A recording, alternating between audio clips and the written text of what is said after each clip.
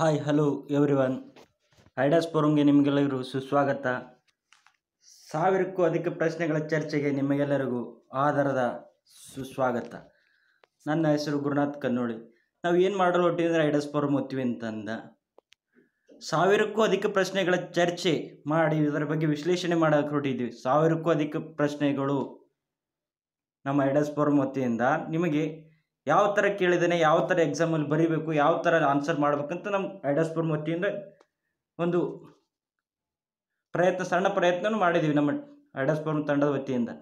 ಇವತ್ತಿನ ವಿಡಿಯೋದಲ್ಲಿ 1998 PSI sub inspector ಪ್ರಶ್ನೆ ಪತ್ರಿಕೆ ಬಗ್ಗೆ ಡಿಸ್ಕಷನ್ ಮಾಡೋಣ. ಅದಕ್ಕಿಂತ ಮುಂಚೆ ಇನ್ನೂ ಯಾರು ನಮ್ಮ ಟೆಲಿಗ್ರಾಮ್ ಚಾನಲ್ಗೆ ಜಾಯ್ನ್ ಆಗಿಲ್ಲ ಅವರು ಕೂಡ ಜಾಯ್ನ್ ಆಗಿ, ಯಾಕಂದರೆ ಅಲ್ಲಿ ದಿನನಿತ್ಯ 100ಕ್ಕಿಂತ ಹೆಚ್ಚು ಕ್ವಿಜ್ಗಳನ್ನು ಕೇಳ್ತಾ ಇದ್ದೀವಿ. ಸಬ್ಜೆಕ್ಟ್ ವೈಸ್ ಪ್ರತಿಯೊಂದು GK, history, economics, mental ability, current affairs, ಪ್ರತಿಯೊಂದು ಕನ್ನಡ ಸ್ಟ್ಯಾಟಿಕ್ಸ್ ಕ್ವಶನ್, ಪ್ರತಿಯೊಂದು ಸಬ್ಜೆಕ್ಟ್ ವೈಸ್ ಕ್ವಶನ್ ಕೇಳ್ತಾ ಇದ್ದೀವಿ. 100ಕ್ಕಿಂತ ಹೆಚ್ಚು ಪ್ರಶ್ನೆಗಳು ಕೇಳ್ತಾ ಇದ್ದೀವಿ.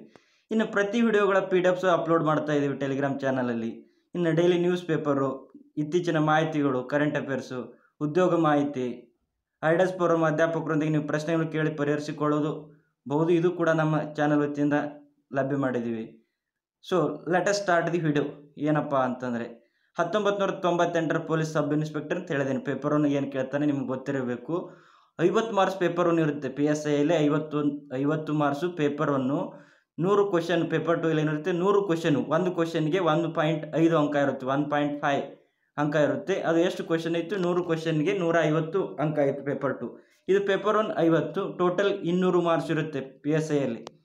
ಯಾವ ಥರ ಎಸ್ಸೆ ಕೇಳ್ತಾನೆ ಅಂತಂದರೆ 20 ಮಾರ್ಕ್ಸಿಗೆ ಎಸ್ಸೆ ಇರುತ್ತೆ, 10 ಮಾರ್ಕ್ಸಿಗೆ ಕನ್ನಡ ಟು ಇಂಗ್ಲೀಷ್, ಇನ್ನೊಂದು 10 ಮಾರ್ಕ್ಸು ಇಂಗ್ಲೀಷ್ ಟು ಕನ್ನಡ, ಇನ್ನೊಂದು 10 ಮಾರ್ಕ್ಸ್ ಏನಿರ್ತದೆ ಅಂತಂದ್ರೆ ಪ್ರಿಸೈಸ್ ರೈಟಿಂಗ್, ಸಂಕ್ಷಿಪ್ತ ರೂಪವಾಗಿ ಬರೆಯಿರೋ ಒಂದು ಕತೆ ಕೊಟ್ಟಿರ್ತಾನೆ, ಅದನ್ನು ಸಣ್ಣದಾಗಿ ಮಾಡಬೇಕು. ಇವು PSI ಪೇಪರ್ 1. ಅದು ಯಾವ ಥರ ಕೊಟ್ಟಿದ್ದಾನೆ ನೋಡಿ. ಅವಾಗ 1998 ಒಂದು ಎಸ್ಸೆ ಹೇಳ್ತೀನಿ ನೋಡಿ. 50ನೇ ಸ್ವಾತಂತ್ರ್ಯ ವರ್ಷ ಕೇಳಿದ್ದಾನೆ. ಪಂಚಾಯಿತಿ ರಾಜ್ಯದ ಶಕ್ತಿ, ನಾನು ಕಾಣುವಂತೆ ಪೊಲೀಸರ ಸಾಮಾಜಿಕ ಪಾತ್ರ, ಭಾರತ ಸಂವಿಧಾನದ ಕನ್ನಡದಿಂದ ಆಂಗ್ಲ ಭಾಷೆಗೆ ಭಾಷಾಂತರಿಸಿ ಕೇಳಿದ್ದಾನೆ. ಇಲ್ಲ ಇದರಲ್ಲಿ ಒಂದು ಚೂಸ್ ಮಾಡಿ ಬರೀಬೇಕು ನೀವು ಎಕ್ಸಾಮಲ್ಲಿ. ಕನ್ನಡದಲ್ಲಿ ಬರೀಬಹುದು, ಇಂಗ್ಲೀಷ್ನಲ್ಲಿ ಬರೀಬಹುದು. ಇದೇ ಲ್ಯಾಂಗ್ವೇಜ್ ಬರೀಬೇಕಂತ ರೂಲ್ಸ್ ಏನಿಲ್ಲ. ಕನ್ನಡರೂ ಬರೀ, ಇಂಗ್ಲೀಷ್ನಲ್ಲೂ ಬರೀ, ಕೇವಲ 2 ಲ್ಯಾಂಗ್ವೇಜಲ್ಲಿ ಬರೀಬೇಕು PSI. ಈ ಟ್ರಾನ್ಸ್ಲೇಷನ್ ನೀವು ಕಂಪಲ್ಸರಿ ಕನ್ನಡ ಗೊತ್ತಿರಬೇಕು. ಕನ್ನಡ ಟು ಇಂಗ್ಲೀಷ್ ಮಾಡ್ಬೇಕಾದ್ರೆ ಕಂಪಲ್ಸರಿ ನಿಮ್ಗೆ ಗೊತ್ತಿರಬೇಕು, ಸ್ವಲ್ಪ ರೆಡಿ ಇರಬೇಕು. ಇಂಗ್ಲೀಷ್ ಟು ಕನ್ನಡ ಮಾಡ್ಬೇಕಾದ್ರೂ ಬೇಕು, ಸೇಮ್ ಅದರ ಅರ್ಥ ಐಡೆಂಟಿಫೈ ಮಾಡೋಕ್ಕೆ ನಿಮ್ಗೆ ಅನಲೈಸ್ ಆಗುತ್ತಿರಬೇಕು. ಇನ್ನು ಡೈರೆಕ್ಟ್ ಪೇಪರ್ 2 ಬಂದುಬಿಟ್ಟು ಎಷ್ಟು ಅಂಕ ಹೇಳಿದ್ದೇನೆ, 100 ಪ್ರಶ್ನೆಗಳು ಇರುತ್ತೆ. ನಾವು ಈ ವಿಡಿಯೋದಲ್ಲಿ ಯಾವ ಥರ ಮಾಡಲು ಹೊರಟಿದ್ದೀವಿ ಅಂತಂದರೆ 100 ಪ್ರಶ್ನೆಗಳಿರುತ್ತೆ. ಪ್ರತಿ ವಿಡಿಯೋದಲ್ಲಿ 50 ಕ್ವಶನ್ ಒಂದು ಪಾರ್ಟ್ 1 ಮಾಡಿರ್ತೀವಿ. ಇನ್ನು 50 ಕ್ವಶನ್ ಏನು ಮಾಡ್ತೀವಿ ಅಂತಂದರೆ ಡಿಸ್ಕ್ರಿಪ್ಷನ್ ಬಾಕ್ಸಲ್ಲಿ ಇದರ ಕೆಳಗೆ ಲಿಂಕನ್ನು ಕೊಡ್ತೀವಿ. ಪಾರ್ಟ್ 1 ಪಾರ್ಟ್ 2 ಮಾಡಲು ಹೊರಟಿದ್ದೀವಿ. ಪ್ರತಿ ವಿಡಿಯೋಗಳದು ಅಬ್ಸರ್ವ್ ಮಾಡಿ. ನಮ್ಮ ಪ್ರತಿಯೊಂದು ವಿಡಿಯೋದು 50 ಕ್ವಶನ್ ಒಂದು ಪಾರ್ಟ್ 1 ಆಗಿರುತ್ತೆ. ಮಿಕ್ಕಿದ 51ರಿಂದ 100 ಪಾರ್ಟ್ ಹೋಗಿರುತ್ತೆ. ಅದರ ಲಿಂಕನ್ನು ಕೆಳಗಡೆ ಡಿಸ್ಕ್ರಿಪ್ಷನ್ ಬಾಕ್ಸಲ್ಲಿ ಕೊಡಲಾಗಿರುತ್ತೆ. ಇದರ ಲಿಂಕನ್ನು ಪಾರ್ಟ್ 2 ಅಲ್ಲಿ ಕೂಡ ನೀವು ಇದರ ಲಿಂಕನ್ನು ಕೂಡಿ ಕಂಟಿನ್ಯೂ ನೋಡ್ಬೋದು. ಯಾಕಂದರೆ ಒಂದೇ ವಿಡಿಯೋಲಿ ಹೇಳೋಕ್ಕಾಗಲ್ಲ, ನಿಮ್ಗೆ ಬೋರ್ ಆಗಿಬಿಡುತ್ತೆ. ಆದ ಕಾರಣ ಪಾರ್ಟ್ 1 ಪಾರ್ಟ್ 2 ಮಾಡಿದ್ದೀವಿ ನಿಮ್ಮ ದೃಷ್ಟಿಯಿಂದ ಇಟ್ಟುಕೊಂಡು.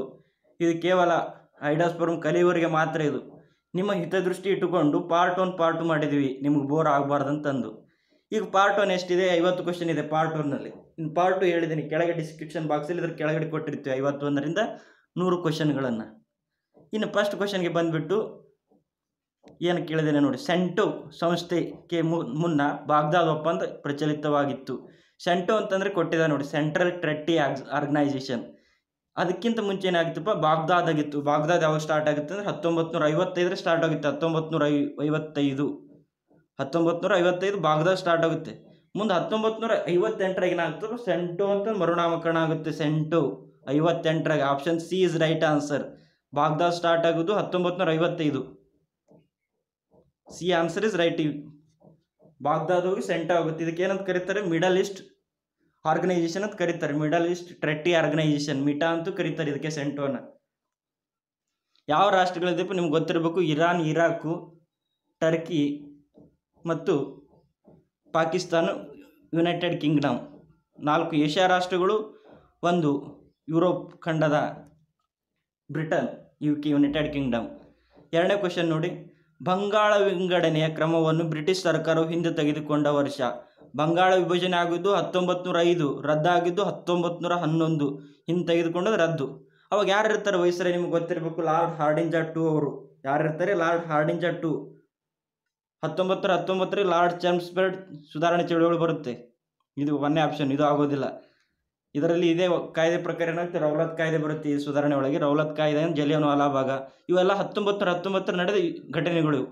ಇನ್ನು 1971 ನಿಮ್ಗೆ ಗೊತ್ತಿರಬೇಕು, ಭಾರತ ಮತ್ತು ಪಾಕಿಸ್ತಾನ ಯುದ್ಧ ಆಗುತ್ತೆ, ಬಾಂಗ್ಲಾದೇಶ ದೇಶ ಉದಯವಾಗುತ್ತೆ 1971ರಲ್ಲಿ. ಆಪ್ಷನ್ಸ್ 3, ಕ್ವೆಶನ್ 3 ನೋಡಿ. ಭಾರತ ಸಂವಿಧಾನ ಕರಡು ತಯಾರಿಕೆ ಸಮಿತಿ ಅಧ್ಯಕ್ಷರು. ಕರಡು ಸಮಿತಿಯ ಅಧ್ಯಕ್ಷರು ಯಾರಾಗಿರ್ತಾರೆ? ಡಾಕ್ಟರ್ BR ಅಂಬೇಡ್ಕರ್ ಅವರು. ಯಾರು? ಡಾಕ್ಟರ್ BR ಅಂಬೇಡ್ಕರ್ ಅವರು ಆಗಿರ್ತಾರೆ. Answer D answer, doctor BR Ambedkar. ರಚನಾ ಸಮಿತಿ ಕೇಳ್ತಾನೆ. ರಚನಾ ಅಂತಂದ್ರೆ ರಾಜೇಂದ್ರ ಪ್ರಸಾದ್. ರಚನಾ ತಿಳ್ಕೊಂಡ್ಬಿಡಿ, ರ ಒಳಗಿದೆ, ರಚನಾ ಅಂತಂದ್ರೆ ರಾಜೇಂದ್ರ ಪ್ರಸಾದ್ ಅವರು ಬರ್ತಾರೆ. ಇದೊಂದು ನೆನಪಿನಲ್ಲಿ ಇಟ್ಕೊಳ್ಳಿ, ಈಜಿವೆ. ಇನ್ನು ಜವಾಹರ್ಲಾಲ್ ನೆಹರು ಅವರು ಸಂವಿಧಾನದ ಧ್ಯೇಯ ನಿರ್ಣಯಗಳನ್ನು ಮಂಡಿಸಿದವರು. ಯಾರಿಗೆ ಮಂಡಿಸಿದ್ರು ಕೇಳಿದ್ರೆ ಜವಾಹರ್ಲಾಲ್ ನೆಹರು ಅವರು ಮಂಡಿಸಿರ್ತಾರೆ. 4ನೇ ಕ್ವೆಶನ್ ನೋಡಿ. ಸಾರ್ಕ್ನ ಮೊದಲ ಶೃಂಗ ಸಮ್ಮೇಳನ ನಡೆದ ಸ್ಥಳ. ಸಾರ್ಕ್ನ ಮೊದಲ ಶೃಂಗ ಸಮ್ಮೇಳನ ನಡೆದ ಸ್ಥಳ ಎಲ್ಲಿ ಗೊತ್ತಿರಬೇಕು ನಿಮಗೆ? ಢಾಕಾ, ಬಾಂಗ್ಲಾದಲ್ಲಿದೆ. Dhaka, option D. ಮೊದಲ ಶೃಂಗ ಸಮ್ಮೇಳನ ನಡೆದಿದ್ದು ಢಾಕಾ 1985 ನಡೀತು. ಯಾವಾಗ ಸಾರ್ಕ್ ಉದಯ ಆಗಿತ್ತು ಕೇಳ್ತೇನೆ? 1985. South Asian association regional corporation SAARC ಅಂತಂದ್ರೆ ಇದ್ರ ಕೇಂದ್ರ ಕಚೇರಿ ನಿಮಗೆ ಗೊತ್ತಿರಬೇಕು, ಕಠ್ಮಂಡು ನೇಪಾಳ. ಇದು ಢಾಕಾ ಬಾಂಗ್ಲಾ. ಎರಡನೇದು ಎಲ್ಲಿ ನಡೀತೆ ಅಂತ ಅದೊಂದು ಗೊತ್ತಿಟ್ಕೊಳ್ಳಿದ್ದು. ನಮ್ಮ ಹೆಮ್ಮೆಯ ಕರ್ನಾಟಕದ ಬೆಂಗಳೂರಿನಲ್ಲಿ ನಡೆಯುತ್ತೆ 1986ರಂದು ಎರಡನೇ ಸಾರ್ಕ್ ಸಮ್ಮೇಳನ. ಅವಾಗ ಯಾರು ಇರ್ತಾರೆ ಪ್ರಧಾನಮಂತ್ರಿ ಕೇಳಿದ್ರೆ ರಾಜೀವ್ ಗಾಂಧಿ ಅವರು ಇರ್ತಾರೆ. ಸಾರ್ಕ್ ಸ್ಟಾರ್ಟ್ ಆಗೋ ಅವರೇ ಆಗಿರ್ತಾರೆ. ಸಾರ್ಕ್ ಸ್ಥಾಪನೆ ಆದಾಗ ಭಾರತ ಪ್ರಧಾನಿ ರಾಜೀವ್ ಗಾಂಧಿ ಅವರು ಇರ್ತಾರೆ. ಎರಡನೇದಲ್ಲಿ ಶೃಂಗಸಭೆ ನಡೆದಾಗ ಬೆಂಗಳೂರಿನಲ್ಲಿ ನಡೆಸ್ತಾರೆ ರಾಜೀವ್ ಗಾಂಧಿ ಅವರು ಅಧ್ಯಕ್ಷತೆಯಲ್ಲಿ. 5ನೇ ಕ್ವೆಶನ್ ನೋಡಿ. CIS ಸ್ವತಂತ್ರ ರಾಷ್ಟ್ರಗಳ ಕಾಮನ್ವೆಲ್ತ್ ಸಂಸ್ಥೆಯ ಸದಸ್ಯರ ಸಂಖ್ಯೆ. CIS ಅಂತಂದ್ರೆ ನಿಮಗೆ ಗೊತ್ತಿರಬೇಕು, CIS ಅಂತಂದ್ರೆ ಕಾಮನ್ವೆಲ್ತ್ ಇಂಡಿಪೆಂಡೆಂಟ್ ಸ್ಟೇಟ್ಸ್. ಇದು ಸ್ಥಾಪನೆ ಆಗಿದ್ದು 1991. ಈ ಸದಸ್ಯ ರಾಷ್ಟ್ರಗಳು ಎಷ್ಟಿದೆ ಅಂತ ನಿಮ್ಗೆ ಗೊತ್ತಿರಬೇಕು. C answer is right. 12 ಸದಸ್ಯ ರಾಷ್ಟ್ರಗಳಿವೆ. ಈ ಕೆಳಗಂಡವರಲ್ಲಿ ಯಾರು ಪ್ಯೂರ್ ಎಂದು ಗುರುತಿಸಲ್ಪಟ್ಟದ್ದು ಗೊತ್ತಿರಬೇಕು. ಪ್ಯೂರ್ ಅಂತಂದ್ರೆ Hitler. B answer is right answer. 6ನೇದು Hitler ಅವರನ್ನು ಕರೀತಾರೆ. ಇವರು ಜಗತ್ತಿನ ಸರ್ವಾಧಿಕಾರಿ ಆಗಲು ಹೊರಟಿದ್ರು ಹಿಟ್ಲರ್ ಅವರು. 7ನೇ ಕ್ವೆಶನ್ ನೋಡಿ. ಅನಾಲೆಕ್ಸ್ ಎಂಬ ಪವಿತ್ರ ಗ್ರಂಥ ಯಾವ ಪಂಥ ಅಥವಾ ತತ್ವದ ಪ್ರತೀಕ ಅಂತ ಕೇಳಿದ್ದಾನೆ. ನಿಮಗೆ ಗೊತ್ತಿರಬೇಕು, ಅನಾಲೆಕ್ಸ್ ಎಂಬ ಪವಿತ್ರ ಗ್ರಂಥ ಬರುವುದು ಕಾನ್ಫ್ಯೂಸಿಯಸ್ ತತ್ವದಲ್ಲಿ ಬರುತ್ತೆ. ಕಾನ್ಫ್ಯೂಸಿಯಸ್ ತತ್ವ, ಆಪ್ಷನ್ ಸಿ. ಅನಾಲೆಕ್ಸ್ ಎಂಬ ಪವಿತ್ರ ಗ್ರಂಥ ಎಲ್ಲಿ ಬರುತ್ತೆ ಅಂತಂದ್ರೆ ಕಾನ್ಫ್ಯೂಸಿಯಸ್ ತತ್ವದಲ್ಲಿ ಕೇಳಿದ್ದಾನೆ. ಜಾಸ್ತಿ PCI ಇದೇ ಕ್ವಶನ್ ಕೇಳ್ತಾನೆ, ಬೇರೆ ಯಾವುದು ಕೇಳಲ್ಲ. PSI PCI ಇದೇ ಕ್ವಶನ್ ರಿಪೀಟ್ ಆಗಿದೆ. ಜಾಸ್ತಿ ತೆಗೆದು ನೋಡಿ, ಹಳೆಯ ಕ್ವಶನ್ ರೆಫರ್ ಮಾಡಿ. ವಿಜಯನಗರ ಸಾಮ್ರಾಜ್ಯದ ಪತನ ಆದ ಯುದ್ಧ ಭೂಮಿ ಇರುವ ಸ್ಥಳ. ವಿಜಯನಗರ ಪತನ ಆಗಿದ್ದು ನಿಮ್ಗೆ ಗೊತ್ತಿರಬೇಕು, ತಾಳಿಕೋಟಿ ಕದನ ಅಂತಾರೆ. ಯಾವ ಕದನ ಅಂತಾರೆ? ತಾಳಿಕೋಟಿ ಕದನ ಅಥವಾ ರಕ್ಕಸದಂಗಡಿ ಕದನ. ಎಷ್ಟಾಗುತ್ತೆ ನಿಮ್ಗೆ ಗೊತ್ತಿದೆ? 1565ರಲ್ಲಿ ತಾಳಿಕೋಟಿ ಕದನ ಆಗ್ತದೆ. ವಿಜಯನಗರ ಸಾಮ್ರಾಜ್ಯದ ವಿರುದ್ಧ ಯಾವ ಬಹುಮನಿ 4 ಮನೆತನಗಳು, ಶಾಹಿ ಮನೆತನಗಳು, ಬೀದರದವರು, ಬಿಜಾಪುರದ ಆದಿಲ್ ಶಾಹಿ, ಗೋಲ್ಕೊಂಡ ಕುತುಬ್ ಶಾಹಿ, ಮತ್ತೆ ಯಾವುದಪ್ಪ ಬಿರಾರ್ ಹಿಮಾದ್ ಶಾಹಿ ಕೂಡ 4 ಮನೆತನಗಳು ಕೂಡಿ ವಿಜಯನಗರ ಸಾಮ್ರಾಜ್ಯ ಮೇಲೆ ಯುದ್ಧ ಹೂಡ್ತಾವೆ. ಅವಾಗ ವಿಜಯನಗರ ಸಾಮ್ರಾಜ್ಯಕ್ಕೆ ಸೋಲುಂಡತಾವೆ. ವಿಜಯನಗರ ಸಾಮ್ರಾಜ್ಯದ ನಾಯಕತ್ವ ಯಾರು ವಹಿಸಿದ? ಹಳೆಯ ರಾಮರಾಯ ವಹಿಸಿಕೊಂಡಿರ್ತಾನೆ ಯುದ್ಧದಾಗ. ಇನ್ನು 9ನೇ ಕ್ವೆಶನ್ ನೋಡಿ. ಕರ್ನಾಟಕ ಏಕೀಕರಣ ಆದ ವರ್ಷ. ಏಕೀಕರಣ ಅಂತಂದ್ರೆ ಅಖಂಡ ಕರ್ನಾಟಕ ಉದಯ ಆಗೋದು ಯಾವಾಗಪ್ಪ ಅಂತಂದ್ರೆ 1956 ನವೆಂಬರ್ 1. Option B. 1956 ನವೆಂಬರ್ 1ರಂದು ಅಖಂಡ ಮೈಸೂರು ರಾಜ್ಯ ಉದಯ ಆಗುತ್ತೆ. ಅದೇ ಮೈಸೂರು ರಾಜ್ಯವನ್ನು ಕರ್ನಾಟಕ ಅಂತ ಮರುನಾಮಕರಣ ಮಾಡೋದು ನಿಮ್ಗೆ ಗೊತ್ತಿರಬೇಕು. 1973 ನವೆಂಬರ್ 1. 1973 ನವೆಂಬರ್ 1ರಂದು ಅಖಂಡ ಕರ್ನಾಟಕ ಮರುನಾಮಕರಣ ಮಾಡ್ತಾರೆ. ಮೈಸೂರು ರಾಜ್ಯವನ್ನು ಕರ್ನಾಟಕದಿಂದ ಮರುನಾಮಕರಣ ಮಾಡ್ತಾರೆ. ಅವಾಗ ಮುಖ್ಯಮಂತ್ರಿ ಯಾರಿದ್ರಪ್ಪ ಅಂದ್ರೆ ದೇವರಾಜ ಅರಸು ಅವರು. ಇನ್ನು ರಾಜ್ಯಪಾಲರು ಕೇಳ್ತಾನೆ, ಯಾರಪ್ಪ ಅಂತಂದ್ರೆ ಮೋಹನ್ ಲಾಲ್ ಸುಖಾಡಿಯಾ ಅವರಿದ್ದರು ರಾಜ್ಯಪಾಲರು. ಕೇಳ್ತಾನೆ ಎಕ್ಸಾಮಲ್ಲಿ. ಈ ಹಾಲಿ ಸಮಯದಲ್ಲಿ ಭಾರತದಲ್ಲಿ ಉಚ್ಚ ನ್ಯಾಯಾಲಯಗಳ ಸಂಖ್ಯೆ. ಉಚ್ಚ ನ್ಯಾಯಾಲಯ ಅಂದ್ರೆ ಹೈಕೋರ್ಟ್. ಈ ಪ್ರಸ್ತುತ ಎಷ್ಟಿದಾವೆ? ಎಕ್ಸಾಮ್ ನಡೆದಾಗ 18 ಇತ್ತು. 1998ರಲ್ಲಿ.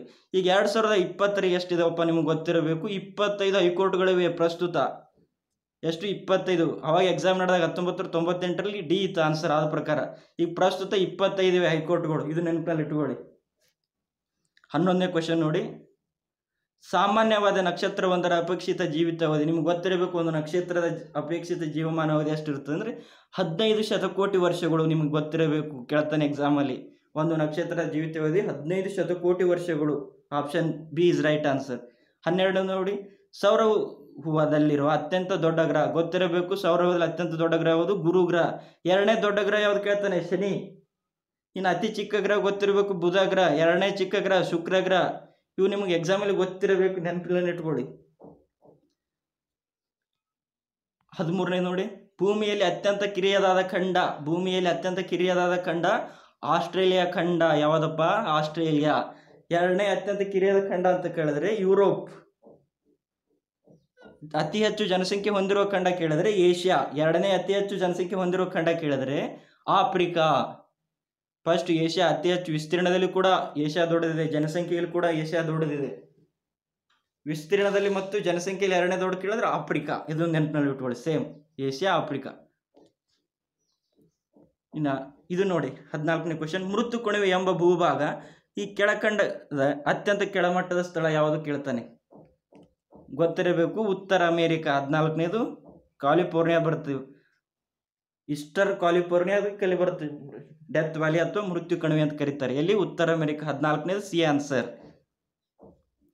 ಈ ಧೂಮಕೇತುಗಳಲ್ಲಿ ಯಾವುದು ಪ್ರತಿ 76 ವರ್ಷಗಳಿಗೊಮ್ಮೆ ಕಾಣಿಸಿಕೊಳ್ಳುತ್ತದೆ ಕೇಳಿದಾನೆ? ಧೂಮಕೇತು 76 ವರ್ಷಗಳಿಗೊಮ್ಮೆ ಕಾಣಿಸಿಕೊಳ್ಳುತ್ತೈತೆ. ಯಾವುದಪ್ಪ ಅಂತಂದ್ರೆ 76 ವರ್ಷಗಳಿಗೆ ಕಾಣಿಸಿಕೊಳ್ಳೋ ಧೂಮಕೇತು ಅಂದ್ರೆ ಹ್ಯಾಲಿ ಧೂಮಕೇತು ಕಂಡು ಬರುತ್ತೆ. ಹ್ಯಾಲಿ ಅಂತಂದು ಹೆಸರಿಟ್ಟವ್ರು ಯಾರಪ್ಪ ಅಂತಂದ್ರೆ ಎಡ್ಮಂಡ್ ಹ್ಯಾಲಿ ಅವ್ರು ಕಂಡುಹಿಡ್ತಾರೆ. ಎಷ್ಟರ ಕಂಡುಹಿಡ್ತಾರೆ? 1758ರ ಕಂಡುಹಿಡಿದಿರ್ತಾರೆ ಎಡ್ಮಂಡ್ ಹ್ಯಾಲಿ ಅವರು. 1758ರ ಕಂಡುಹಿಡಿತಾರೆ ಎಡ್ಮಂಡ್ ಹ್ಯಾಲಿ. ಅದಕ್ಕೆ ಈ ಹ್ಯಾಲಿ ಅಂತೂ ಧೂಮಕೇತು ಹೆಸರಿಡ್ತಾರೆ.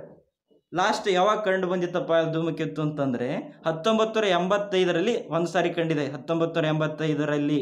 ನೆಕ್ಸ್ಟ್ ಯಾವಾಗ ಕಾಣ್ತದಪ್ಪ ಅಂತಂದ್ರೆ 2061ರಲ್ಲಿ. 75 ವರ್ಷ ಅಥವಾ 76 ವರ್ಷಕ್ಕೊಮ್ಮೆ ಕಾಣಿಸ್ತೈತಿ ಇದು. 16ನೇ ಕ್ವಶನ್ ನೋಡಿ, ಅತ್ಯಂತ ಕನಿಷ್ಠ ದೂರವಿರುವ ಮಾರ್ಗದಲ್ಲಿ ಪ್ರಯಾಣ ಮಾಡಲು ಅನುಸರಿಸಬೇಕಾದ ಸೂಚಿ ಯಾವುದಪ್ಪ ಅಂತಂದ್ರೆ ಗಾಳಿ ಅಗಲ, ನದಿ ಅಗಲ, ಅಕ್ಷಾಂಶ ಅಗಲ, ರೇಖಾಂಶ ಮೂಲಕ. ರೇಖಾಂಶ ಮೂಲಕ ನಿಮಗೆ ಗೊತ್ತಿರಬೇಕು, ಒಂದು ರೇಖಾಂಶದಿಂದ ಮತ್ತೊಂದು ರೇಖಾಂಶಕ್ಕೆ ಎಷ್ಟು ನಿಮಿಷ ಇರುತ್ತೆ ಅಂದ್ರೆ ಕೇವಲ 4 ನಿಮಿಷ. ಒಂದು ರೇಖಾಂಶದಿಂದ ಮತ್ತೊಂದು ರೇಖಾಂಶಕ್ಕೆ ದಾಟಲು 4 ನಿಮಿಷ ಸಮಯ ತೆಗೆದುಕೊಳ್ಳುತ್ತೆ. ಪ್ರಸ್ತುತ ಎಷ್ಟಿದಾವೆ ರೇಖಾಂಶ ನಿಮಗೆ ಗೊತ್ತಿರಬೇಕು, 360. 0 ಡಿಗ್ರಿ ರೇಖಾಂಶ ಎಲ್ಲಿ ಕಂಡು ಬರುತ್ತೆ ಅಂತಂದ್ರೆ ಇಂಗ್ಲೆಂಡಿನ GMT ಗ್ರೀನ್ವಿಚ್ ಮೆರಿಡಿಯನ್ ಟೈಮಲ್ಲಿ ಕಂಡು ಬರುತ್ತೆ, ಇಂಗ್ಲೆಂಡ್ನಲ್ಲಿ. ನಾವು GMTಗಿಂತ ಭಾರತ ಎಷ್ಟು ಗಂಟೆ ಮುಂದಿದೆವು ಅಂತಂದ್ರೆ 5.5 ಗಂಟೆ. ಭಾರತದಲ್ಲಿ ಕಾಲಮಾನ ಯಾವುದಪ್ಪ ಅಂದ್ರೆ ಎಷ್ಟು ಕೇಳ್ತಾನೆ? 82 ಪೂರ್ವ ರೇಖಾಂಶ. 82 ಪೂರ್ವ ರೇಖಾಂಶ ಅಂದರೆ GMTಗಿಂತ 5.5 ಗಂಟೆ ನಾವು ಮುಂಚೆ ಇದ್ದೀವಿ. ಇದು ತಿಳ್ಕೊಳ್ಳಿ. 16ನೇ ಕ್ವಶನ್ ನೋಡಿ, ಭೂಮಿಗೆ ಬರುತ್ತಿರುವ ಸೂರ್ಯನ ಬೆಳಕಿನ ಹೊರಸೂಸುವಿಕೆ ವೈಜ್ಞಾನಿಕ ವಿವರ ಯಾವುದು? ಭೂಮಿಗೆ ಬರುತ್ತಿರುವ ಸೂರ್ಯನ ಬೆಳಕಿನ ಹೊರಸೂಸುವಿಕೆ ವೈಜ್ಞಾನಿಕ ವಿವರ ಅಂತಂದ್ರೆ ವಿಕಿರಣ. ಸೂರ್ಯನ ಕಿರಣಗಳು ಭೂಮಿಗೆ ನೇರವಾಗಿ ಬೀಳುತ್ತೆ, ವಕ್ರವಾಗಿ ಬೀಳುವುದಲ್ಲ, ಓರೆಯಾಗಿ ಬೀಳುವುದಿಲ್ಲ, ಬಿಸಿಲಿಗೆ ಒಡ್ಡುವುದಿಲ್ಲ, ಪ್ರತಿಬಿಂಬ ಕೂಡುವುದಿಲ್ಲ. ಸೂರ್ಯನ ಕಿರಣಗಳು ಭೂಮಿಗೆ ನೇರವಾಗಿ ಬೀಳುವುದರಿಂದ ಇದಕ್ಕೆ ಏನಂತ ಕರೆದ್ರು? ವಿಕಿರಣ. ಕಿರಣಗಳು ನೇರವಾಗಿ ಬೀಳುತ್ತೆ ಭೂಮಿಗೆ, ಆದ ಕಾರಣ ಇದಕ್ಕೆ ಏನಂತ ಕರೆದ್ರು? ವಿಕಿರಣ. ಇನ್ನು 18ನೇ ಕ್ವಶನ್ ನೋಡಿ, ಹಿಮಪಾತ ಕೆಳಕಂಡ ಯಾವ ಭಾಗಗಳಲ್ಲಿ ವಿಶೇಷ ಲಕ್ಷಣ? ಹಿಮಪಾತ ನಿಮಗೆ ಗೊತ್ತಿರಬೇಕು, ಹಿಮಪಾತ ಎಲ್ಲಿ? ಧ್ರುವ ಪ್ರದೇಶದಲ್ಲಿ. ಈ ಧ್ರುವ ಪ್ರದೇಶ ನೋಡಿ, ಇದು ಧ್ರುವ ಪ್ರದೇಶ, ಇದು ಧ್ರುವ ಪ್ರದೇಶ. ಸೂರ್ಯ ಇಲ್ಲಿ ಸಮಭಾಜಕ ವೃತ್ತದಲ್ಲಿ ನೇರವಾಗಿ ಬೀಳುತ್ತಾನೆ. ಇಲ್ಲಿ ಧ್ರುವ ಪ್ರದೇಶ ಇದೆ, ಇದು ಸಮಭಾಜಕ, ಇದು ಧ್ರುವೀಯ ಪ್ರದೇಶ ಇರೋದು. ಸೂರ್ಯನ ಕಿರಣಗಳು ಇಲ್ಲಿ ನೇರವಾಗಿ ವಕ್ರವಾಗಿ ಬೀಳುತ್ತೆ, ಓರೆಯಾಗಿ. ನೇರವಾಗಿ ಬೀಳೋದ್ರೆ ಸೂರ್ಯನ ಕಿರಣಗಳು ಹೆಚ್ಚು ತಾಪಮಾನ ಇರುತ್ತೆ. ಆದ ಕಾರಣ ಇದು ಆನ್ಸರ್ ಇಸ್ ಧ್ರುವ ಪ್ರದೇಶ. ಯಾವಲ್ಲಿ ಹಿಮಪಾತಗಳು ಸೃಷ್ಟಿಸ್ತವೆ ಅಂತಂದ್ರೆ ಧ್ರುವ ಪ್ರದೇಶಗಳಲ್ಲಿ. ಗೊತ್ತಿರಬೇಕು, ಓರೆಯಾಗಿ ಸೂರ್ಯನ ಕಿರಣಗಳಲ್ಲಿ ಓರೆಯಾಗಿ ವಕ್ರವಾಗಿ ನೇರವಾಗಿ ತಲುಪಿದ್ರು ಓರೆಯಾಗಿ ಬೀಳುವುದನ್ನ ಅಲ್ಲಿ ಅತಿ ಶೀತವಾಗಿ ಪ್ರದೇಶ ಆಗಿರೋದು ಹಿಮಗಳು ಸೃಷ್ಟಿಸುತ್ತವೆ. 19ನೇ ಕ್ವಶನ್ ನೋಡಿ, ಕುಂಭಮೇಳವನ್ನು ಪ್ರತಿ ಡ್ಯಾಶ್ ವರ್ಷಗಳಿಗೊಮ್ಮೆ ಆಚರಿಸಲಾಗುತ್ತದೆ. ಕುಂಭಮೇಳ ಎಷ್ಟು ವರ್ಷಗಳಿಗೊಮ್ಮೆ ಗೊತ್ತಿರಬೇಕು? 12 ವರ್ಷ. 12 ವರ್ಷಗಳಿಗೊಮ್ಮೆ ಆಚರಿಸಿಕೊಳ್ಳುತ್ತೇವೆ ಹಿಂದೂಗಳದ. ಎಲ್ಲಪ್ಪ ಸ್ಥಳಗಳು ಅಂತಂದ್ರೆ ಹರಿದ್ವಾರ, ಅಲಹಾಬಾದು, ನಾಸಿಕ್, ಉಜ್ಜಯಿನಿ. ಅದಕ್ಕೆ ಕೊಡೋಡು ನೋಡಿ ಹನುಮಂತ ಅಂತ ನೆನ್ಪಿಡ್ಬೋದು. ಹನುಮಂತನ ಕುಂಭಮೇಳ. ಈಗ ಅಲಹಾಬಾದ್ ಅಂತಂದು ಏನು ನಾಮಕರಣ ಮಾಡಿದ್ರೆ ಪ್ರಯಾಗ್ರಾಜ್. ಹೇಳ್ತೀನಿ ನೋಡಿ, ಹರಿದ್ವಾರ, ಅಲಹಾಬಾದ್, ನಾಸಿಕ್, ಉಜ್ಜಯಿನಿ. ಅದು ಕೋಡ್ ಏನಂತ ಹನುಮಂತನ ಕುಂಭಮೇಳ. ನೆನಪು ಮಾಡ್ಕೊಂಡ್ಬಿಡಿ. ಇದು 20ನೇ ಕ್ವಶನ್ ನೋಡಿ, ನಿಪೆ ಎಂಬ ಪದ ಕೆಳಕಂಡ ವಿಷಯಕ್ಕೆ ಸಂಬಂಧಿಸಿದೆ. ಆಪ್ಷನ್ಸ್ ನೋಡಿ, ಭೂಕಂಪ, ಭೂಮಿಯ ಮಧ್ಯಭಾಗ, ಭೂಮಿಯ ಹೊರಪದರ. ಅದು ತಪ್ಪು ಕೊಟ್ಟಿದ್ದೀನಿ, ಭೂಮಿಯ ಹೊರಪದರ ಅಲ್ಲ, ಭೂಮಿಯ ಒಳಪದರ ಆಗಬೇಕಿತ್ತು. ಕ್ವಶನ್ ಮಿಸ್ಟೇಕ್ ಇದೆ, ಇಲ್ಲಿ ಒಳಪದರ ಮಾಡ್ಕೊಳ್ಳಿ, ಹೊರಪದರ ಅಲ್ಲ, ಒಳಪದರ. ನಿಪೆ ಕಂಡು ಬರೋದು ಭೂಮಿಯ ಒಳಪದರದಲ್ಲಿ. ಎಲ್ಲಿ ಕಂಡು ಬರುತ್ತಪ್ಪ ಅಂತಂದರೆ ಅದು ಎಷ್ಟೊಂದು ಭೂಮಿಯ ಒಳಗಿದೆ ಅಂದರೆ 2900ರಿಂದ 6300 ಚಿಲ್ಲರೆ ಕಿಲೋಮೀಟರ್ ಒಳಗೆ ಆಳ ಹೋಗಿದ್ರಿ ಭೂಮಿಯ ಒಳಪದರ. ಅಲ್ಲಿ ನಿಕ್ಕೆಲ್ ಮತ್ತು ಕಬ್ಬಿಣ ಕಂಡು ಬರುತ್ತೆ, ಅದಕ್ಕೆ ನಿಪೆ ಅಂತಂದ್ರೆ ನಿಕ್ಕೆಲ್ ಮತ್ತು ಫೆರಸ್ ಅಂತಾರೆ. ಅದಕ್ಕೆ ಎಷ್ಟು ಹೇಳಿದ್ದೇನೆ. ಇದು ಭೂಮಿಯ 3 ಪದರ. ಭೂಮಿ ನಿಮಗೆ ಗೊತ್ತಿರೋ 3 ಪದರಗಳು ಯಾವಪ್ಪ ಅಂತಂದರೆ ಹೊರಪದರ, ಅದಕ್ಕೆ ಕ್ರಸ್ಟ್ ಅಂತ ಕರಿತೀವಿ ಇಂಗ್ಲೀಷ್ನಲ್ಲಿ. ಹೊರಪದರ, ಮಧ್ಯದ ಪದರ, ಮೆಂಟಲ್. ಇನ್ನು ಕೇಂದ್ರಗೋಳಕ್ಕೆ ಕೋರ್ ಅಂತ ಕರಿತೀವಿ. ಅದು ಈಗ ನಿಪೆ ಕಂಡು ಬರೋದು ಭೂಮಿಯ ಒಳಪದರ ಅಥವಾ ಕೋರ್ನಲ್ಲಿ, ನೆನಪಿನಟ್ಟಿಗೆ ಅಥವಾ ಕೇಂದ್ರಗೋಳ. ಇದು ಕ್ವಶನಿಗೆ ಇದು ಟೈಪ್ ಆಪ್ಷನ್ಸ್ ಕೊಟ್ಟಿದ್ದಾನೆ. ಅದು ಏನಾಗಬೇಕು, ಭೂಮಿಯ ಒಳಪದರ. ನಿಪೆ ಕಂಡು ಬರುವುದು ಭೂಮಿಯ ಒಳಪದರದಲ್ಲಿ. ಇದೊಂದು ನೋಟ್ ಮಾಡ್ಕೊಳ್ಳಿ. ಸಿಂಧೂ ಗಂಗಾದ ಸಮತಲ ಭೂಮಿಯಲ್ಲಿ ಅತಿ ಸಾಮಾನ್ಯವಾಗಿರೋ ಮಣ್ಣಿನ ಗುಣ ಯಾವುದಪ್ಪ ಅಂತಂದರೆ ನಿಮಗೆ ಗೊತ್ತಿರಬೇಕು. ಸಿಂಧೂ ಅಲ್ಲಿ ಕಂಡು ಬರುವುದು ಯಾವುದಪ್ಪ ಅಂತಂದರೆ ನೆರ್ರೆ ಮಣ್ಣು ಅಥವಾ ಎರ್ರೆ ಮಣ್ಣು. ಸಮತಟ್ಟಾದ ಭೂಮಿಲಿ ಎರ್ರೆ ಮಣ್ಣು, ನೆರ್ರೆ ಅಥವಾ ಎರ್ರೆ ಮಣ್ಣು. ನೆಕ್ಸ್ಟ್ ನೋಡಿ 22ನೇದು,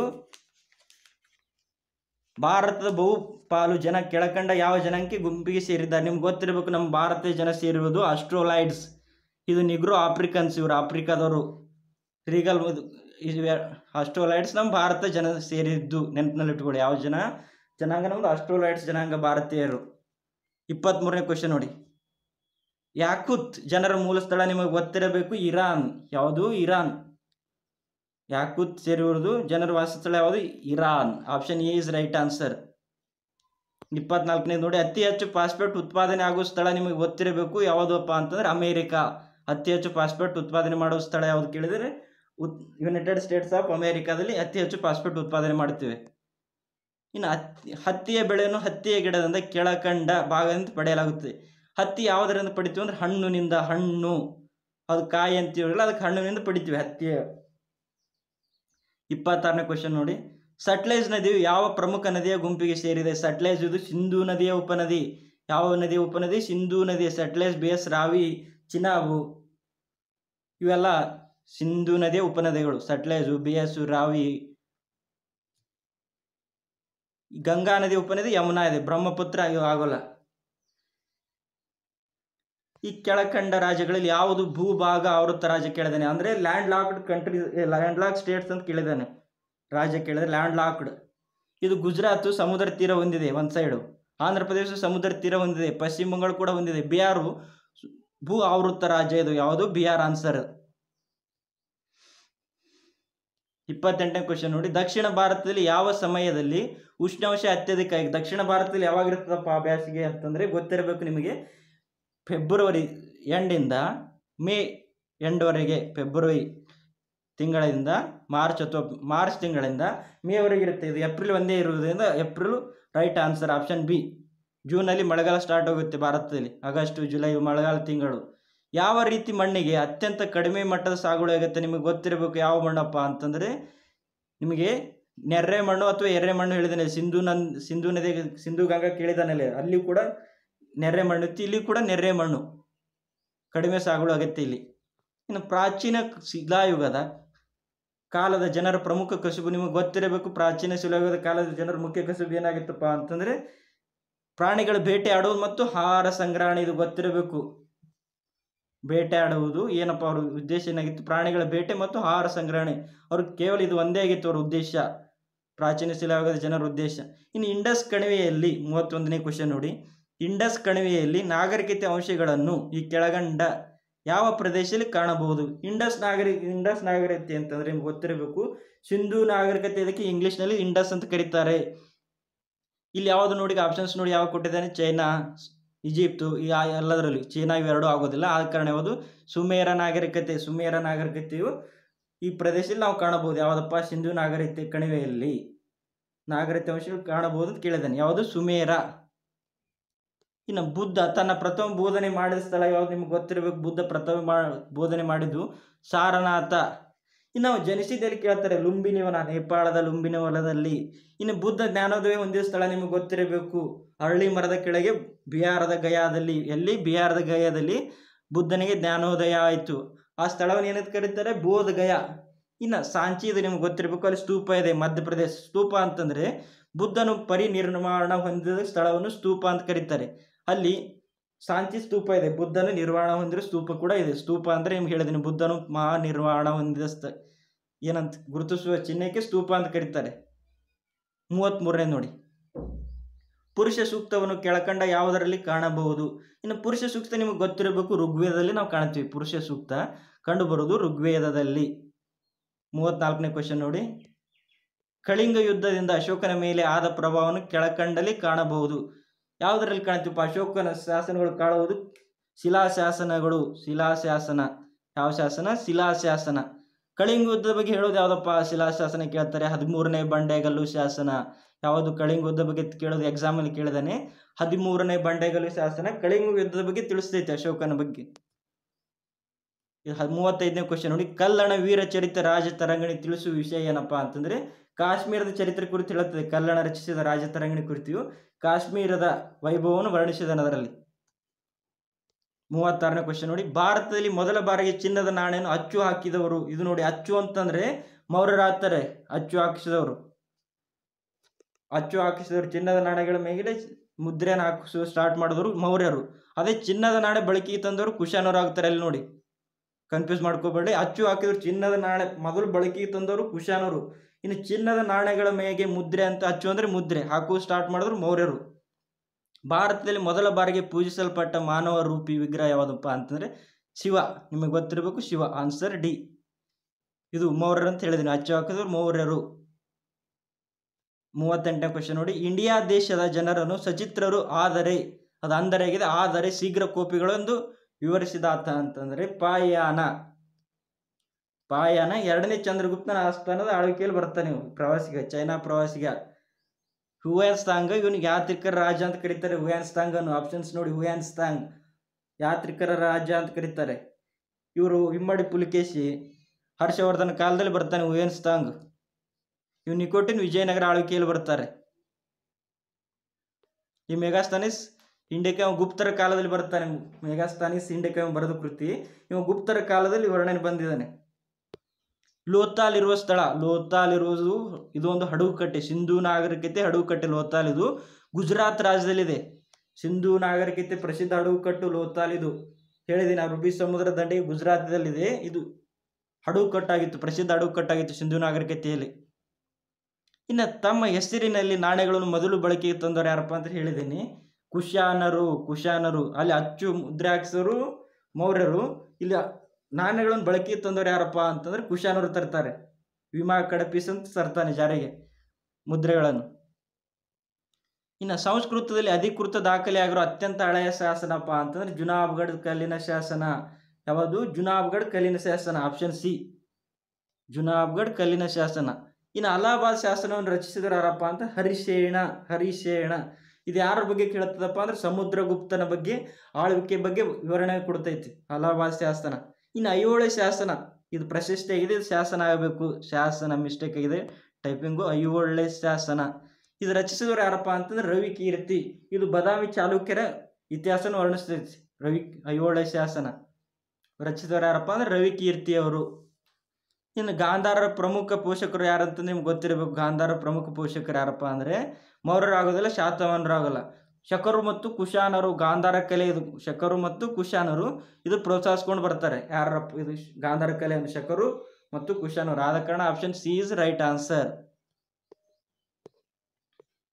ತ್ರಿರತ್ನಗಳ ಬಗ್ಗೆ ಒತ್ತು ನೀಡಿದವರು ಯಾರಪ್ಪ ಅಂತಂದ್ರೆ ತ್ರಿರತ್ನ ನೀಡಿದವರು ಮಹಾವೀರ. ತ್ರಿರತ್ನ ಅಂದ್ರಪ್ಪ ನಿಮ್ಗೆ ಗೊತ್ತಿರಬೇಕು. ತ್ರಿರತ್ನ ಅಂತಂದ್ರೆ ಸಮ್ಮಕ ಜ್ಞಾನ, ಸಮ್ಮಕ ಶ್ರದ್ಧೆ, ಸಮ್ಮಕ ಚಾರಿತ್ರ್ಯ. ಇವು ಮಹಾವೀರನ ತತ್ವಗಳು. ಸಮ್ಮಕ ಜ್ಞಾನ, ಸಮ್ಮಕ ಚರಿತ್ರೆ, ಸಮ್ಮಕ ಶ್ರದ್ಧೆ.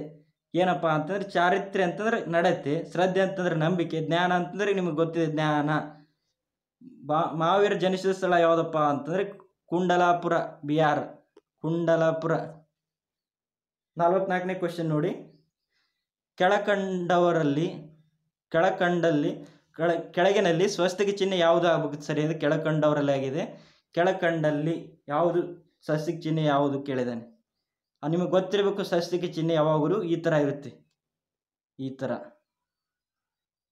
Answer is right answer D. ನೋಡಿ ಇದು ಈ ಥರ ಇದೆ. ಆಪ್ಷನ್ ಯಾವುದಿದೆ ಇದು ರೈಟು. 45ನೇ ಕ್ವೆಶನ್ ನೋಡಿ. ಈ ಶೃಂಗ ಸಂಖ್ಯೆಯ ಮುಂದಿನ ಸಂಖ್ಯೆ ಏನು ಕೊಟ್ಟಿದೆ ನೋಡಿ. ಇಲ್ಲಿ ಸ್ಕ್ವೇರ್ ನಂಬರ್ಸ್ ಇದೆ, ಸ್ವಲ್ಪ ನೋಡಿ. ಇಲ್ಲಿ 1ರ ಸ್ಕ್ವೇರು ಗೊತ್ತಿದೆ ನಿಮಗೂ, 1. 2ರ ಸ್ಕ್ವೇರ್ ಎಷ್ಟಿದೆ 4. ಮುಂದೆ ಎಷ್ಟಿದೆ 4 ಇದೆ. 2 2 4. ಇದಕ್ಕೆ ಇಂಟು ಮಾಡ್ಕೊತ ಹೋಗಿದ್ದಾನೆ, ಗುಣಿಸ್ಕೊತ ಹೋಗಿದ್ದಾನೆ. 2 2 4. 4ರ ಸ್ಕ್ವೇರು 16 ಬತ್ತು. ಇನ್ನು 4 2 ಎಷ್ಟು 8. 8 8 64. ಇನ್ನು 8 2 ಎಷ್ಟು 16. ಇನ್ನು ನಾವೇನು ಕಂಡುಹಿಡಬೇಕು, 16ರ ಸ್ಕ್ವೇರ್ ಎಷ್ಟಿದೆ ಅಂತ ನಿಮ್ಗೆ ಗೊತ್ತಿರಬೇಕು. 16ರ ಸ್ಕ್ವೇರು 256. ಆನ್ಸರ್ ಯಾವುದು? ಬಿ ಆನ್ಸರು 256 ಬರಬೇಕು. ಅಲ್ಲಿ ವೆರಿ ಸಿಂಪಲ್ ಇದೆ. 1ರ square 1 1 1 2 2. 2ರ square 4. 4ರ 2 8. 4 2 2 4. 4ರ square 16. 4 2 8. 8ರ square 64. 8 2 16. 16ರ square 256. ಇದು 46 ನೋಡಿ. Answer B answer is right answer. ಕೆಳಕಂಡವುಗಳಲ್ಲಿ ವಿಲಕ್ಷಣವಾದದ್ದು ಏನು ಕೊಟ್ಟಿದೆ ನೋಡಿ. 2ರ ಕ್ಯೂಬ್ ಎಷ್ಟು ಬರುತ್ತೆ? 2ರ ಘನವು 8. 2 2 4. 4 2 8. ಇನ್ನು 3ರ ಕ್ಯೂಬ್ ನಿಮ್ಗೆ ಗೊತ್ತಿದೆ. 3ರ ಕ್ಯೂಬ್ 3 2 3 3 9. 9 3 27. ಇದು ರೈಟ್ ಇದೆ, ಇದು ಕ್ಯೂಬ್ ಇದೆ, ಗೊತ್ತಾಯಿತು. ಇನ್ನು 4ರ ಕ್ಯೂಬ್ ನೋಡಿ ಎಷ್ಟು ಬರಬೇಕು? 4 4 16. 16 64. ಇದು ಏನು ಕೊಟ್ಟಿದ್ದಾನೆ? 63 ಕೊಟ್ಟಿದ್ದಾನೆ. ಇಲ್ಲಿ 5ರದೊಂದು ನೋಡಿ, ಲಾಸ್ಟ್ ಆಪ್ಷನ್ಸ್. 5 1 5 5 5 25. 25 5 125. ಯಾವುದು ವಿಲಕ್ಷಣವಾಗಿದೆ? ಆಡೋನು ಯಾವುದಿದೆಪ್ಪ ಅಂತಂದ್ರೆ ನಿಮ್ಗೆ ಗೊತ್ತಿದೆ. 64 ಆಗಬೇಕಿತ್ತು, ಇದು 63 ಕೊಟ್ಟಿದ್ದಾನೆ 4ರ ಕ್ಯೂಬ್. ಇದು ಆನ್ಸರ್ ತಪ್ಪಾದದ್ದು. 48ನೇ ನೋಡಿ. ಗೋಡೆ ಒಂದರ ನಿರ್ಮಾಣ ಕಾರ್ಯವನ್ನು 10 ಜನರು 8 ದಿನಗಳಲ್ಲಿ ಸಾಧಿಸಬಹುದು. ಅದೇ ಕೆಲಸವನ್ನು ಅರ್ಧ ದಿನದಲ್ಲಿ ಮಾಡಲು ಬೇಕಾಗುವ ಕೆಲಸಗಾರರ ಸಂಖ್ಯೆ ಕೇಳಿದ್ದಾನೆ. ನಿಮಗೆ ಒಂದು ಐಡಿಯಾ ತಿಳ್ಕೊಂಡ್ಬಿಡಿ. ಜನ ಅಂತಂದರೆ ಏನು ಹಾಕ್ಕೊಳ್ಳಿ? ಎಮ್. ಇಲ್ಲಿ ನೋಡಿ, ಜನ ಅಂತಂದರೆ ಎಮ್ ಮಂದಿ. ಡಿ ನಿಮ್ಗೆ ಗೊತ್ತಿದೆ, D1 = M2 × D2 ಈ ಥರ ಹಾಕ್ಕೊಳ್ಳಿ. D2 ಅಂತಂದರೆ M12 ಅಂತಂದರೆ ಏನು ಕೊಟ್ಟಿದ್ದಾನೆ? ಗೋಡೆ ಒಂದರ ನಿರ್ಮಾಣ ಕಾರ್ಯವನ್ನು 10 ಜನರು. 10 ಜನರು ಅಂದರೆ ಮಂದಿ, 10 ಜನ. 8 ದಿನ ಅಪ್ಪ ಅಂದರೆ D1 8 ದಿನ. M2 ಏನು ಕೇಳ್ತಾನೆ ನೋಡಿ, ಅದೇ ಕೆಲಸವನ್ನು ಅರ್ಧ ದಿನದಲ್ಲಿ. ಡಿ ಕೊಟ್ಟಿದ್ದೇನೆ, ಅರ್ಧ ದಿನ ಅಂತ ಕೊಟ್ಟಿದ್ದೇನೆ. ಅದೇ ಮಾಡಲು ಬೇಕಾಗೋ ಕೆಲಸಗಾರ ಸಂಖ್ಯೆ ನಮ್ಗೇನು ಗೊತ್ತಿಲ್ಲ. ಈಗ M1 ಗೊತ್ತಾಯಿತು, D1 ಗೊತ್ತಾಯಿತು, D2 ಗೊತ್ತಾಯಿತು. ಏನು ಗೊತ್ತಿಲ್ಲ, ಎಷ್ಟು ಜನ ಮಂದಿ ಕೇಳಿದ್ದಾನೆ. ಮಂದಿ ಅಂತಂದರೆ ಜನ. ನಿಮಗೆ M1 ಎಷ್ಟಿದೆ? 10 ಜನರು. ದಿನ ಎಷ್ಟಿದೆ? D1 8. M2 ನಮಗೆ ಗೊತ್ತಿಲ್ಲ, ಕಂಡುಹಿಡಿಬೇಕು. ಎಷ್ಟು ದಿನ ಅಲ್ಲಿ? ಅರ್ಧ ದಿನದಲ್ಲಿ ಮುಗಿಸಲು. ಈ ಥರ ಏನಾಯಿತು? ಇದು 80 80. ಇಲ್ಲಿ 1/2 ಇದೆ. ಇದು ಈ ಕಡೆಯಿಂದ ಈಕ್ವಲ್ ಟು ಚಿಹ್ನೆ ಇರೋದ್ರಿಂದ ಈ ಕಡೆ ಬಂದರೆ ಮೇಲ್ಗಡೆ ಬರುತ್ತೆ. ಇಲ್ಲಿ M2 ಆ್ಯಸ್ ಇಟ್ ಈಸ್ ಇಟ್ಬಿಡಿ. 87 ಎಷ್ಟು ಆಗಬೇಕು? 160. 160 ಆನ್ಸರ್ ಆಗಬೇಕಿತ್ತು. 160 ಆನ್ಸರ್ ಯಾವುದು? 160. ನಿಮ್ಗೆ ಅರ್ಥ ಆಯ್ತು ಅಂತ ಕಂಡುಕೊಂಡಿದ್ದೀನಿ. ಇನ್ನೊಂದ್ಸರಿ ಹೇಳ್ಬಿಡ್ತೀನಿ ನೋಡಿ. ಇಲ್ಲಿ ಏನು ಕೊಟ್ಟಿದ್ದಾನೆ? 10 ಜನರು. ಯಾವುದೋ M1 ಆಯಿತು. D1 8 ದಿನ. M2 ಅಂತಂದರೆ ನಮಗೆ ಗೊತ್ತಿಲ್ಲ, ಕಂಡುಹಿಡಬೇಕು. D2 ಅರ್ಧ ದಿನಲ್ಲಿ ಕೊಟ್ಟಿದ್ದಾನೆ. ಫಾರ್ಮುಲಾ ಏನಿದೆ? M1 × D1 = M2 × D2. ಆ ಥರ ಹಾಕೊಂಡ್ಬಿಡಿ, ಅಲ್ಲಿ ಆನ್ಸರ್ ಬಂದುಬಿಡುತ್ತೆ. ಯಾವ್ದು answer? 160. Option D is right answer. 48 ಅಂದರೆ ಡಿ ಆನ್ಸರು. ಇದು 49 ಸೇಮ್ ಇದೆ, ಸೀರೀಸ್ ಪ್ರಾಬ್ಲಮ್. ಆ್ಯಡ್ ಮಾಡ್ಕೊತ ಬಂದುಬಿಡಿ. ಯಾವುದಾಗುತ್ತೆ ಅಪ್ಪ ಆನ್ಸರ್ ಅಂತಂದರೆ ನಿಮ್ಗೆ ಗೊತ್ತಿದೆ. 4 4 5 3 8 9 ಸೀರೀಸ್ ಇದೆ. Very simple problem.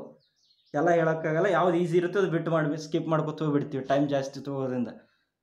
ಏನಿದೆ ಇಲ್ಲಿ ನೋಡಿ. 50ನೇ ಕ್ವೆಶನು. 4 ರೇಷಿಯೋ ಅನುಪಾತ 5 ರೇಷಿಯೋ 9 ಮುಂದೆ ಡ್ಯಾಶ್ ಅಂತ ಕೊಟ್ಟಿದೆ. ಏನಿದೆ ನೋಡಿ ಇಲ್ಲಿ ಸೀರೀಸ್ ಕಂಟಿನ್ಯೂಸ್. 4ಕ್ಕೆ 1 ಕೂಡಿಸಿದ್ರೆ 5, ಇನ್ನು 9ಕ್ಕೆ 1 ಕೂಡಿಸಿದ್ರೆ 10. ಆನ್ಸರ್ ಯಾವುದು? 10. ಈ ಥರ ಇದೆ ನೋಡಿ, ಸೇಮ್. ಇಲ್ಲಿ 4 ಇದೆ, 4ಕ್ಕೆ 1 ಕೂಡಿಸಿದ್ರೆ 5 ಬಂತು. ಇಲ್ಲಿ 9 ಇದೆ, 9ಕ್ಕೆ ಎಷ್ಟು ಕೂಡಿಸಿದ್ರೆ 10. Very simple. ಇಲ್ಲಿಗೆ ನಾವು ಇಲ್ಲಿಗೆ 50 ಪ್ರಶ್ನೆಗಳು ಮುಗೀತು. ಇನ್ನು ಉಳಿದ 50 ಪ್ರಶ್ನೆಗಳು ಕೆಳಗೆ ಡಿಸ್ಕ್ರಿಪ್ಷನ್ ಬಾಕ್ಸಲ್ಲಿ ಇದರ ಲಿಂಕನ್ನು ಕಂಟಿನ್ಯೂಸ್ ಆಗಿ 51ರಿಂದ 100ರ ಪ್ರಶ್ನೆಗಳು ಮುಂದುವರೆದಿರುತ್ತವೆ. ಅಲ್ಲಿ ಇದರ ಡಿಸ್ಕ್ರಿಪ್ಷನ್ ಬಾಕ್ಸಲ್ಲಿ ಇದರ ಲಿಂಕನ್ನು ಕೊಡಲಾಗಿರುತ್ತೆ. ಇನ್ನೊಂದು ಥ್ಯಾಂಕ್ ಯು. ವಿಶೇಷ ಸೂಚನೆ ನೋಡಿ ನಮ್ಮ ಚಾನಲ್ ವತಿಯಿಂದ. ಇಲ್ಲಿಗೆ ನಾವು ಚರ್ಚಿಸುವ ಉತ್ತರಗಳು ಯಾವ ಆಫೀಸಿಯಲ್ ಕೀ ಆನ್ಸರ್ಗಳಾಗಿವೆ. ಇಲ್ಲಿಂದ ನಾವು ಚರ್ಚಿಸುವ ಕೀ ಆನ್ಸರ್ಗಳು ಗೌರ್ಮೆಂಟ್ ಆಫೀಸಿಯಲ್ ಕೀ ಆನ್ಸರ್ಸ್ಗಳಾಗಿವೆ. ಆದರೆ ನಿಮಗೆ ಏನಾದರೂ ನಾವು ಯಾವುದೇ ಪ್ರಶ್ನೆಗಳ ಉತ್ತರಕ್ಕೆ ಸಂಬಂಧಪಟ್ಟಂತೆ ಏನಾದರೂ ಗೊಂದಲಗಳಿದ್ದರೆ ನೀವು ಕಮೆಂಟ್ ಬಾಕ್ಸ್ನಲ್ಲಿ ತಿಳಿಸಿರಿ. ಅದರಲ್ಲಿ ಏನು ಮಾಡಬೇಕಪ್ಪ ಅಂತ ಕಮೆಂಟ್ ಬಾಕ್ಸಲ್ಲಿ ಪ್ರಶ್ನೆ ನಂಬರ್ ಮತ್ತು ನಿಮ್ಮ ಉತ್ತರವನ್ನು ಹಾಕಿ ನಮಗೆ ತಿಳಿಸಿರಿ. ನಾವು ನಮ್ಮ ಐಡಿಯಾಸ್ ಫೋರಂ ತಂಡದ ಜೊತೆಗೆ ಇದನ್ನು ಚರ್ಚಿಸಿ ಒಂದು ವೇಳೆ ನಮ್ಗೆ ತಪ್ಪಾಗಿದ್ದರೆ ಅದು ಹೊಸ ಉತ್ತರವನ್ನು ಡಿಸ್ಕ್ರಿಪ್ಷನ್ ಬಾಕ್ಸ್ನಲ್ಲಿ ಪ್ರಕಟಿಸಲಾಗುತ್ತದೆ. ಒಮ್ಮೆ ಇದು ನಾವು ಪ್ರಕಟಿಸಿದ ನಂತರ ನೀವು ಡಿಸ್ಕ್ರಿಪ್ಷನ್ ಬಾಕ್ಸನ್ನು ನೋಡಲೇಬೇಕೆಂದು ದಯವಿಟ್ಟು ನಾನು ವಿನಂತಿಸಿಕೊಳ್ಳುತ್ತೇನೆ. Thank you everyone. God bless you all.